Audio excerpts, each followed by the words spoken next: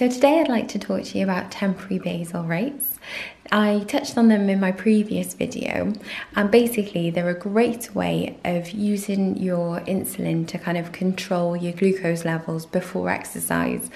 On an insulin pump, any insulin pump, not just the Medtronic MiniMed 640g, you can reduce your background rate or increase it as you need to.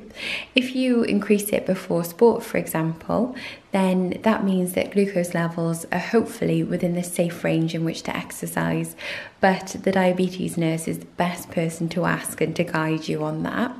So if we have a look at this pump now, we've got the basal option on the home screen, which is really handy. So if we click on here, we're able to see that my current basal pattern per hour is 1 unit. And then if we click onto temp basal here, it asks me how long I'd like to kind of reduce or increase my basal by.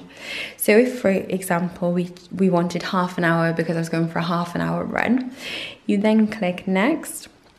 And then you can choose the percentage, which is the really important part. Now, I couldn't give you a hard and fast guide on how much to reduce by for what exercise, because everybody's bodies behave differently during exercise. But for me, for example, in a track session, I would need to reduce my background rate by a couple of % just to make sure that my glucose levels are in with the correct range.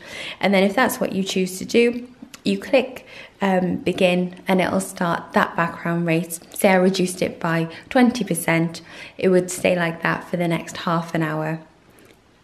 If you'd like to find out more about basal rates, then as I say, the diabetes nurse is the best person to follow. But if you'd like to find out more about my training, then please check out my blog, check out my Twitter and Instagram as well.